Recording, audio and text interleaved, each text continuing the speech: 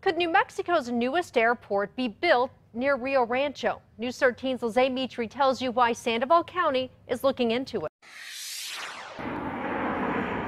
Albuquerque has the Sunport, even double legal on the west side. Should Sandoval County, which includes the state's third largest city, Rio Rancho, have its own airport?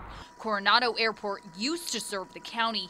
Its runways are now run down since its closure in 2001. There were so many airports that had been closed. Joyce Woods is among the local pilots who say there's an interest and a need for a new one. You think about emergency access, tourism, economic development. Airports are really critical. This is one of the areas west of Rio Rancho that the county looked at as a possible site back in 2008.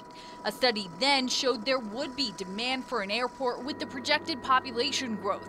But the recession hit and the plan went nowhere. So the county tried again. It paid nearly $12,000 to update that old study.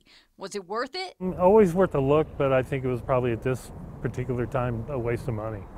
Frankly, like I say, not a whole lot's changed in Sandoval County since 2008.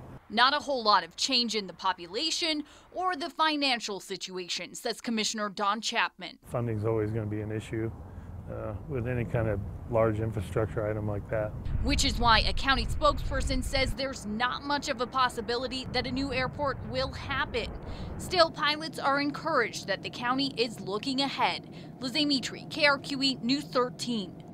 The Sandoval County Commission will meet tomorrow night to discuss the latest study.